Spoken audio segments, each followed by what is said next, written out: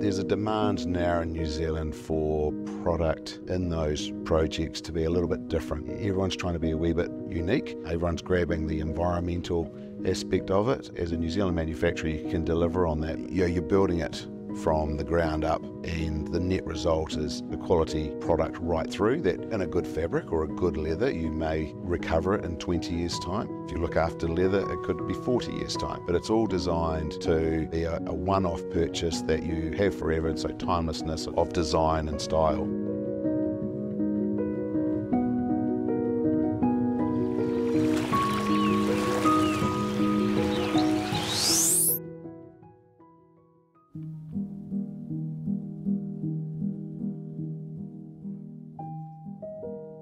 I'm Andrew Hopping. We've got a company called Montreux Furniture based here in Christchurch, making predominantly lounge furniture for the better end of the New Zealand market. I've been doing that as a family probably about the mid-80s through to now. It's boutique and flexible, and then you've got the quality aspect of it also. All of our framing is sustainable Southern beech framing. This is one of the hardest woods on the New Zealand market, and that allows us to put steel springs into the framing. So in other words, if you've got a good fabric or good leather, you're looking at 20 years plus. And then people recover it. You know, it's almost a sustainable product in itself because of the quality aspect. And there's only a few of us left in New Zealand doing it, most of them based here in Christchurch. Doing it all here allows us to bespoke it or adjust sizing. It's just like tailoring a suit for someone. Everybody in New Zealand's a different shape and size. So this way people can get what they want to fit their lifestyle. Most of our market is better end retail. It's constant change. Probably about 80% would sell to interior designers and furniture retailers for residential projects. That varies from a bar stool through to dining chairs through to lounge furniture and outdoor furniture. The other 20% would be made up of commercial developments. So that would be your restaurants, your hotels, your luxury lodges, golf resorts, things like that. If you're buying anything New Zealand,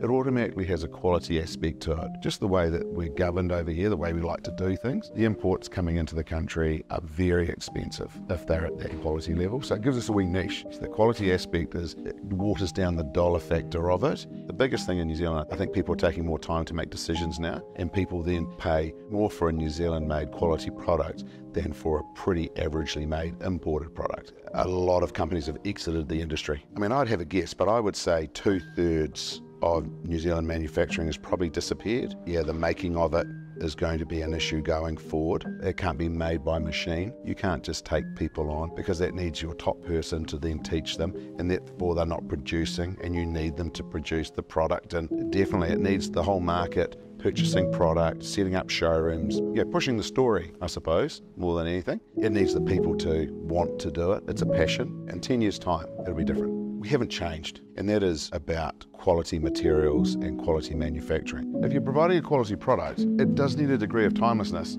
or else it's going to look as though you've made it in 2023. You can't set up a furniture manufacturing company because you think it's a good idea to make furniture. You've got to have the passion, no matter what you do.